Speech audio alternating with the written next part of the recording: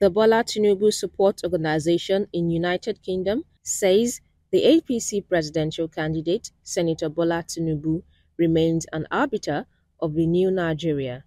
The group affirmed this in Lagos when they distributed souvenirs to party loyalists as well as campaign materials to promote Tinubu's candidature. The group was established in 2019 under the leadership of Mr. Ade Adesina. Political head of the support group, Mr. Kunle Adewumi, said they had been supporting Tinubu's ambition because they believed in his leadership ideals, vision and capacity development.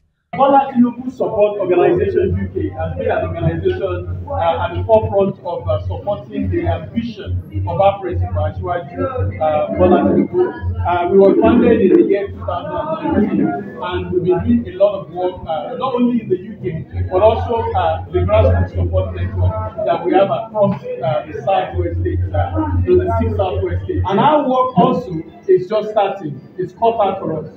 Once they are in office, we are a support organization, and our work is just starting to continue to support good governance at all levels in our nation, Nigeria. Thank you so much, sir, for granting us the audience. And we hope and pray that this little souvenir here will indeed be used to support our people in the grassroots for the furtherance of the work. Receiving the items, the senior special assistant to Governor Babajide Sanwo-Olu on political intelligence, Mr. Abiodun Abu, expressed confidence that APC will emerge victorious at the polls.